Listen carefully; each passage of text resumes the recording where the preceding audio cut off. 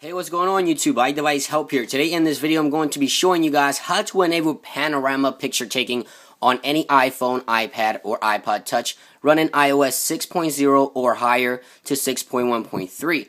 Now, the first thing you want to do is, of course, make sure you're jailbroken. If you're not jailbroken yet, I will have a link down below to my jailbreak video. You guys can follow that tutorial, and you can jump right back into this video. Of course, the first thing you want to do is jump into Cydia. In Cydia, you're going to download a package which is free, and it's on one of the standard source, the Big Boss repository. It's called Pano Mode. We get an extension here in settings. The first thing you want to do is make sure you enable it, and you also have some settings here to adjust to your liking. So once you enable Pano Mode here on your iOS device, you want to go ahead and jump into your camera.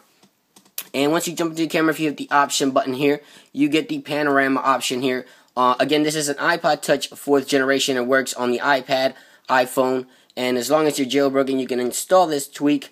Now, if you're on a tethered jailbreak, which is iOS 6.1.3 at this time, as of the filming of this video, it's going to ask you to reboot. So you're going to have to launch Red Snow here, which I have on my screen. You want to go ahead and hit the extra and then hit select IPSW. A lot of you ask me that you get stuck on the boot tether process. Make sure you select the IPSW first. Make sure you have iOS 6.0 for the respective device that you want to boot tether, and then you go through the process of the just boot tether, and it'll bring you back to your home screen. Cydia will be working. So there you go. You guys have it. That is Pano Mode, how to enable panorama picture taking on any iOS device running iOS 6 or higher to 6.1.3 jailbroken. So I hope you guys enjoyed this really quick little video for you guys to enjoy the panorama picture taking. If this helped you, please thumbs up. I really do appreciate it, guys, and it helps me out a lot when you thumbs up my video. Much more videos coming your way. Make sure you stay tuned here to the channel, and of course, you can find me in all the social networks. Links will be down below and everything I discussed in this video.